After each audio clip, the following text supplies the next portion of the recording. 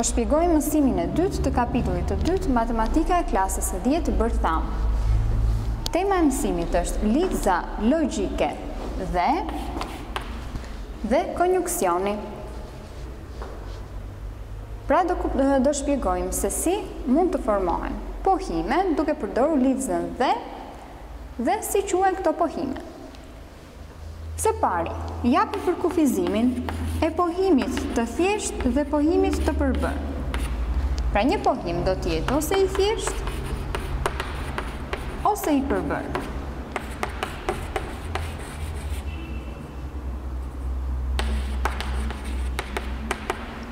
Pohimi quhet i thjesht në qoftë se prej tij nuk mund të nxirren pohime të tjera. Për shembull, pohimi pesa më e madhe se 2 është një pohim i thjesht. Kur një pohim quhet i përbërë, pohimi P quhet i përbërë në qoftë se ai përbëhet nga 2 ose më shumë pohime të tjera të lidhura me lidhëzat dhe ose apo sjell dhe kështu me radhë. Për shembull, pohimi P, pesa më e madhe se 2 dhe pesa më e vogël se 7 është një pohim i përbërë, sepse lidh 2 pohimet, pesa më e madhe se 2 dhe pesa më e vogël se 7 me anë të lidhëzës dhe. Pohimi që përftohet, pra pohimet e përbëra që përftohen nga lidhja e 2 apo më shumë pohimeve, me lidhëzën dhe quhet konjuksion. Pra në qoftë se kemi pohimet P dhe Q dhe të dyja i lidhim me lidhëzën dhe formohet pohimi që shënohet P me shenjën e kapuçit Q, i cili quhet konjuksion.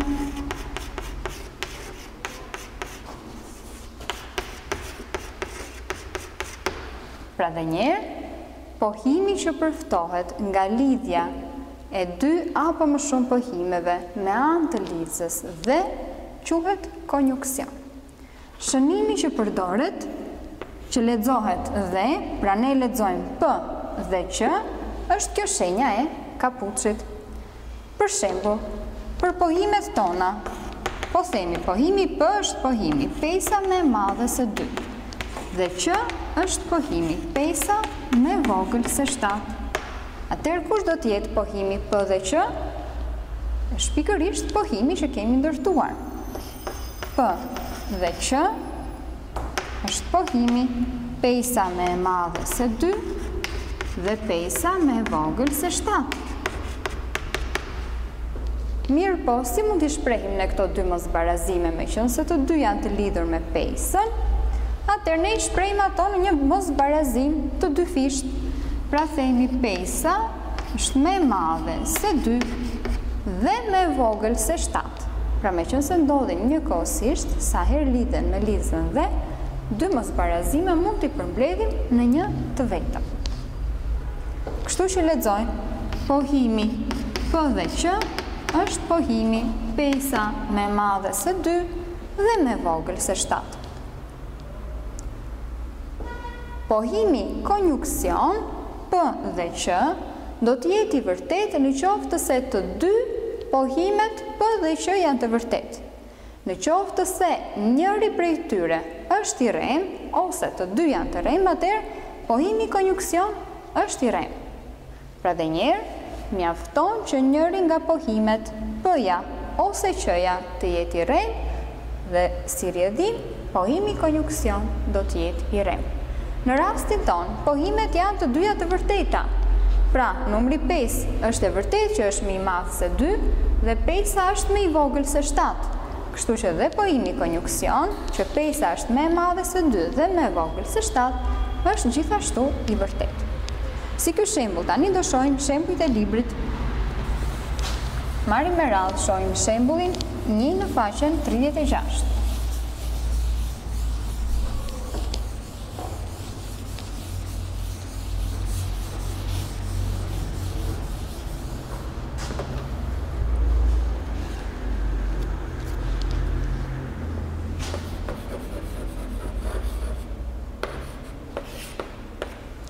Shembulli 1 thot, nga pohimet përjepet pohimi A.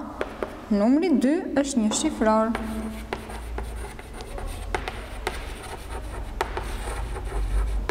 Dhe B është pohimi. Numri 2 është qift. Kush do t'jetë pohimi që formohet duke i lidhur këto dy pohime me lidhëzën dhe. Tërë po i shënojmë do t'jetë dyshi është numër një shifror dhe dyshi është numër qift. Me qënë se kemi shkruar njërë dyshin, atër themi dyshi është numër një shifror dhe qift. Ky do t'jetë pohimi që formohet nga dy pohimet e dhëna duke i lidhur me lidhëzën dhe.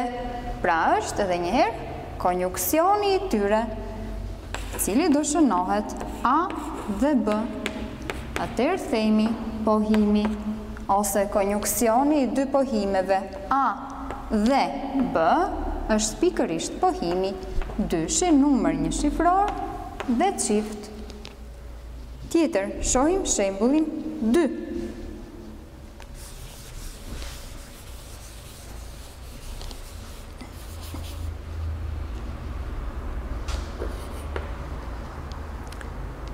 Tek shembulli 2 kemi pohimet. R-ja, dyshi më i madh se 1 dhe pohimi S është pohimi 1 plus 1 bares me 3. Përsëri të formojmë pohimin që formohet duke i lidhur këto dy pohime me lidhëzën dhe. Pohimi që formohet do t'jetë dyshi më i madh se 1 dhe 1 plus 1 bares me 3. Pra pohimi është konjuksioni i dy pohimeve R dhe S. A është i vërtet konjuksioni i pohimeve R dhe S? Që t'jeti i vërtet konjuksioni, thamë duhet jenë të vërteta të dy pohimet R dhe S. Pohimi R është i vërtet, sepse dyshi është më i madh se 1, por shohim pohimin S. Kemi 1 plus 1 bares me 3, që nuk është e vërtet. Pra pohimi S është pohim i rem, si rjedhim, dhe pohimi R dhe S do t'jetë i rem.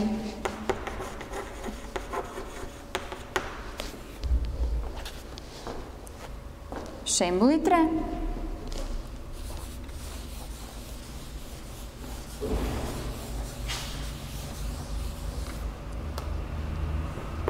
Shembulli 3 është në faqen 37. Kemi pohimet M dhe N. M-ja është pohimi. Bakri nuk është metal.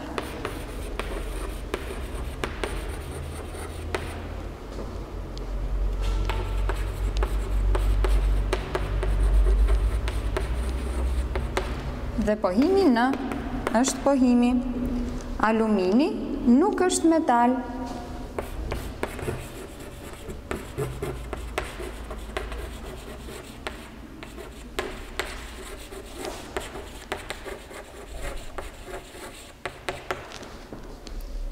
Kush do t'jetë pohimi që formohet duke i lidhur këto të dy me anë të lidhëzës dhe.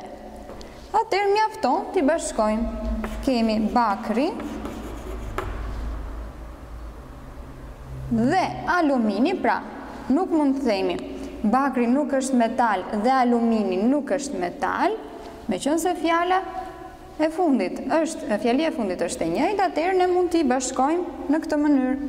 Bakri dhe alumini nuk janë metale.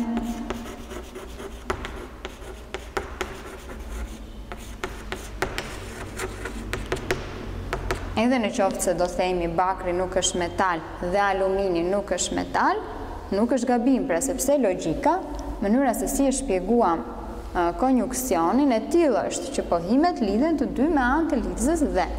Por në rastin tonë, me qënë se pjesën nuk është metal, ne kemi të njëjtë, mund të lidhim vetëm bakrin me aluminin me lidhën dhe pastaj pjesën nuk është metal, me qënë se kemi në numrin shumës, do themi bakri dhe alumini nuk janë metale.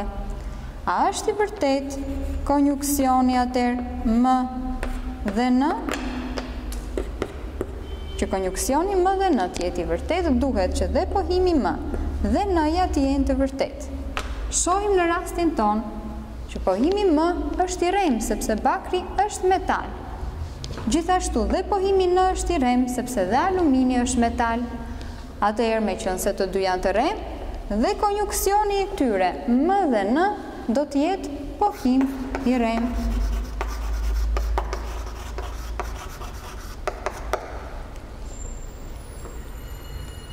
Tjetër, shohim tani shembullin, më falni, shembullin 4, po në faqen 37.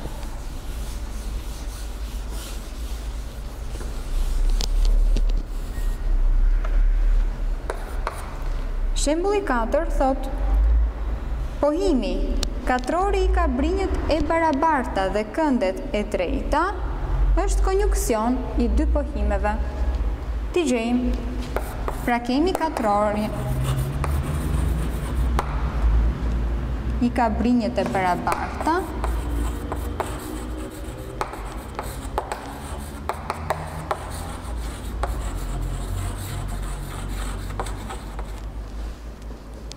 dhe këndet e drejta.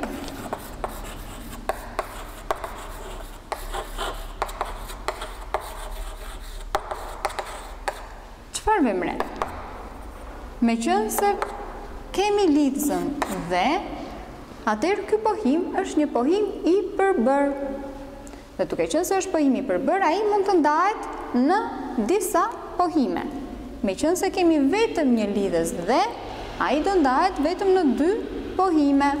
Pra lidhëza dhe përdoret për të lidhur dy pohime. Kështu që pohimi ynë ndahet në dy pohime të thjeshta. Cila do t'jenë ato? Po i shënojmë pohimet me P dhe Q. Pohimi P do t'jetë pjesa e parë. Pjesa para lidhës dhe. Pra, katrori i kabrinjët e barabarta.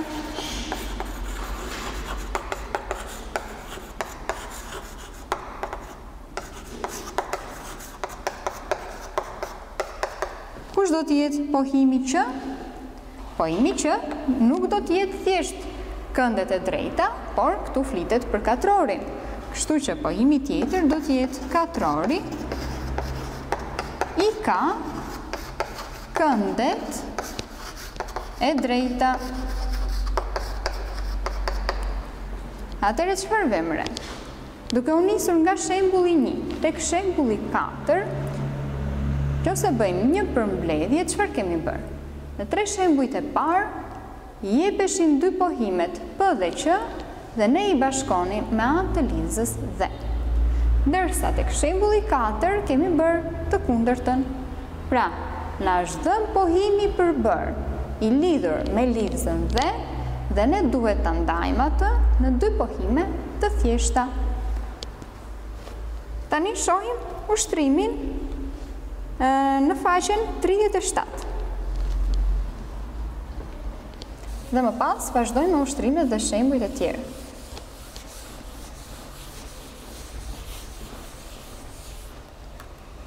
Ushtrim.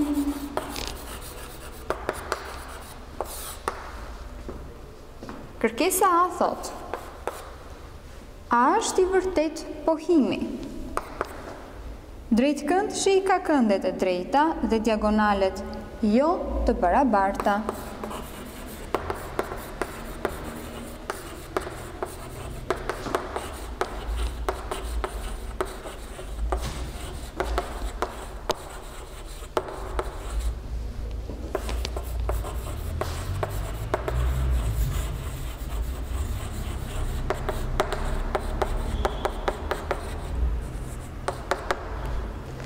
Jepet ky pohim.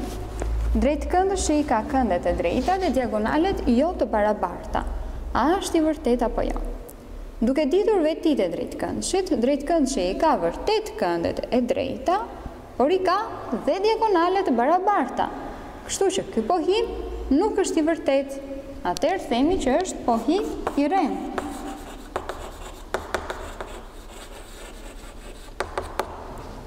Shohim me kujdes. Çfarë pohimi është ky? Është pohimi thjesht apo pohimi përbër? Meqense përdoret lidhëza dhe, ai është pohimi përbër. Kështu që ne themi, kemi konjuksionin e dy pohimeve. Cilat do të jenë pohimet të cilat janë bashkuar? Atëherë po i shënojmë, do jetë pohimi P, që është njëra pjesë që lidhet në anë të lidhëzës dhe, pra drejt këndëshi. I ka këndet e drejta,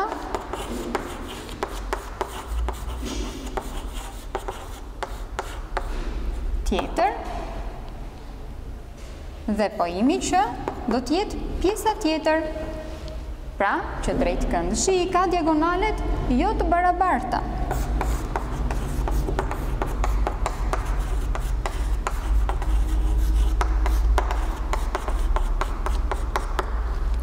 Pohimi P është i vërtet, ndërsa pohimi Q nuk është i vërtet.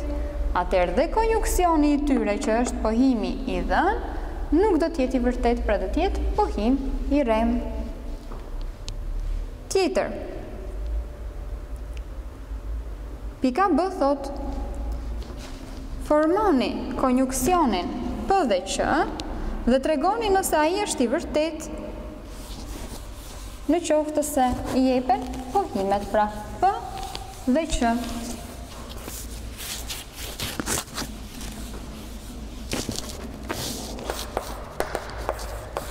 Pohimi P është pohimi dyshi më i madh se 1, ndërsa pohimi Q është pohimi 1 plus 1 varas me 2.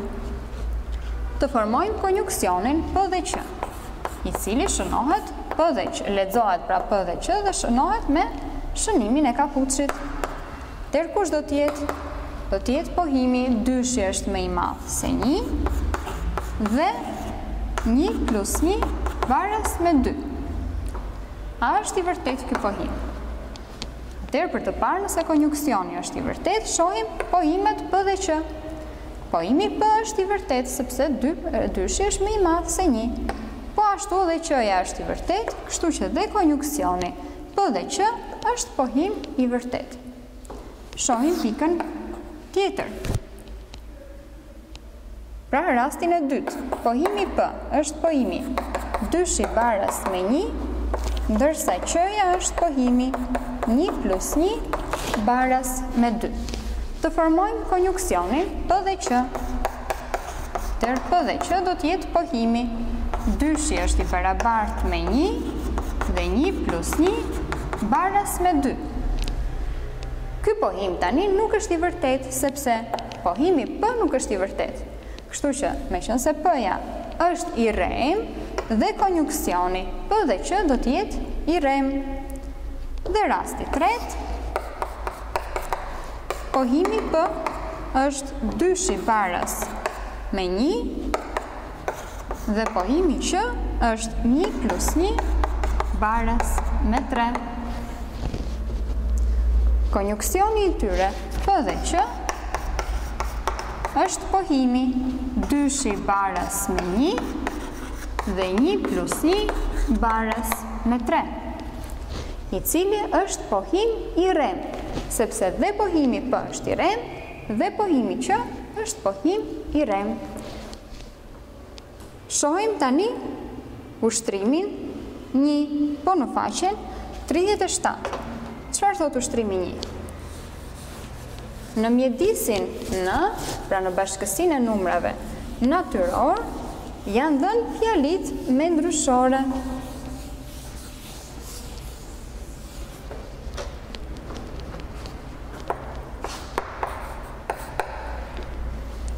Jepet fjalia AX. Fjalit me ndryshore i shënojmë pra me shkronjat e vogla të alfabetit dhe në klapa shënojmë ndryshoren. Fjalia AX është X-i më i vogël se 5. Jepet dhe fjalia BX. X-i është pjesëtues i gjashtës.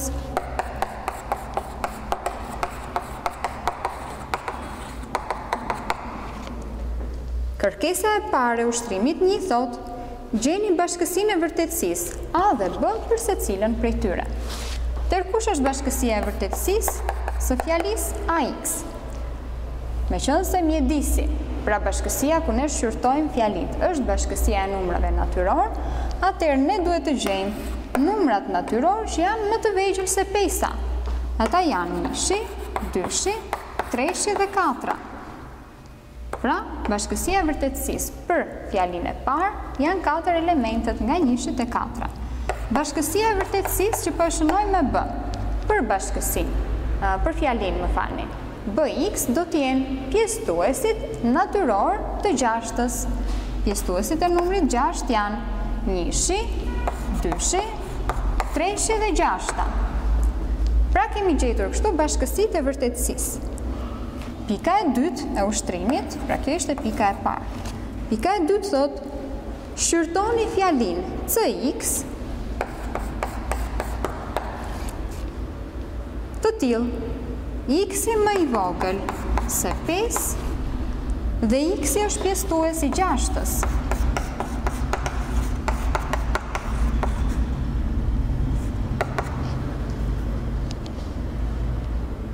Pra, kjo fjali si merret?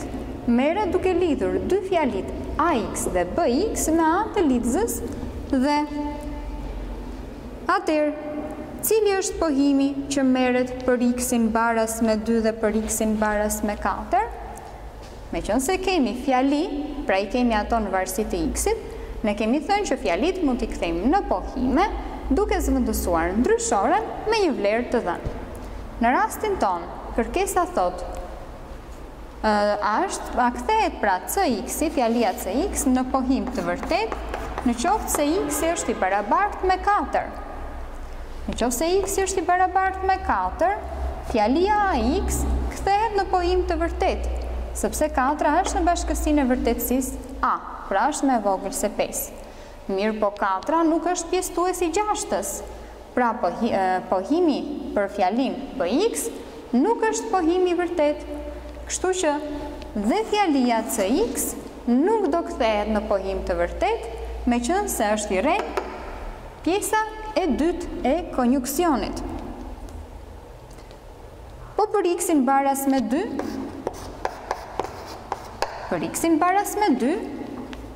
pjesa e parë, pra që X-i është më i vogël se 5, plotësohet, pra 2-shi është më i vogël se 5. Mirë, po 2-shi është gjithashtu pjesëtues i 6-tës. Kështu që fjalia CX kthehet në pohim të vërtet për X-in baras me 2. Dhe pohimi që përftohet do të jetë pohimi 2-shi më i vogël se 5 dhe 2-shi pjesëtues i 6-tës.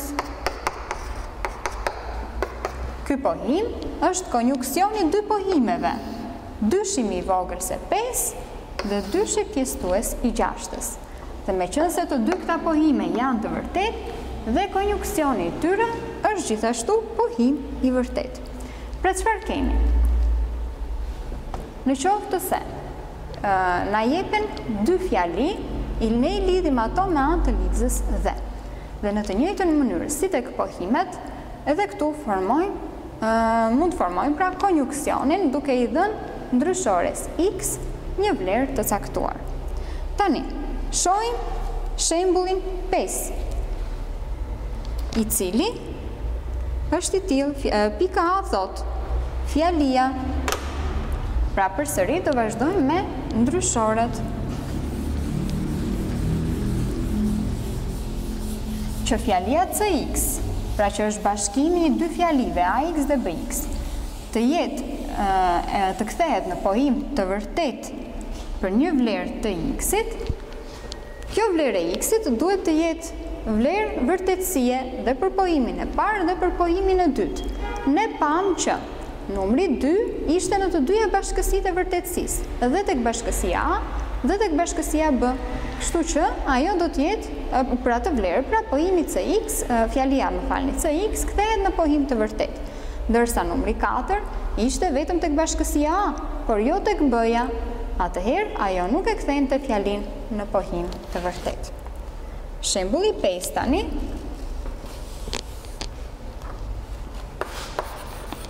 Është i ndarë në pika. Pika e parë thot, fjalia x-i bën pjesë në bashkësinë A prer B. Është konjuksioni i fjalive x-i bën pjesë në A dhe x-i bën pjesë në B.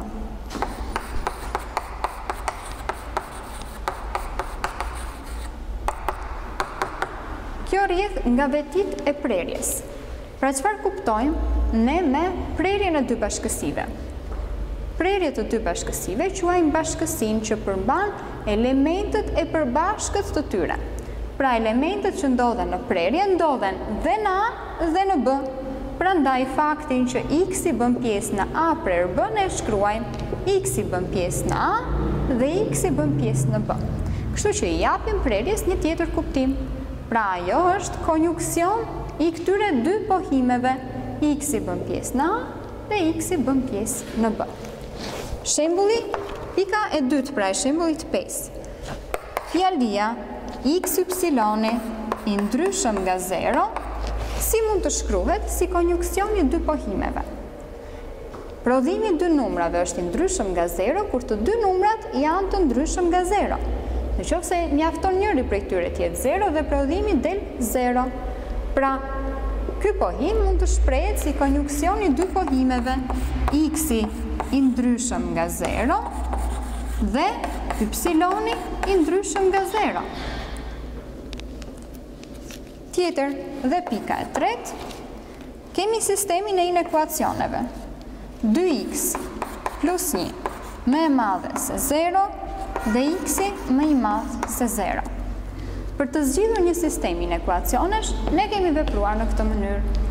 Gjejmë zgjidhjen e të parit, gjejmë zgjidhjen e të dytit dhe më pas prerja e zgjidhjeve të të dy inekuacioneve do të jetë zgjidhja për sistemin. Pra ç'do të thotë? Përsëri i kthehemi tek prerja. Do të thotë që sistemi mund të jepet si konjuksion i dy fjalive. 2x plus 1 më i madh se 0 dhe x-i më i madh se 0. Pra, fjalit janë të lidhura me anë të lidhëzës dhe. Pra, duhet të kemi kujdes. Kur na jepen pohime, të ndërtojmë konjuksionin e tyre duke përdorur lidhëzën dhe, kur jepet konjuksioni të dim ta ndajmë atë në dy pohime të thjeshta, dhe e fundit, pra është pjesa që pamë, në qoftë se na jepen fjalit me anë të ndryshores x, të gjejmë konjuksionin e tyre, të gjejmë dhe bashkësinë e vërtetësisë së konjuksionit.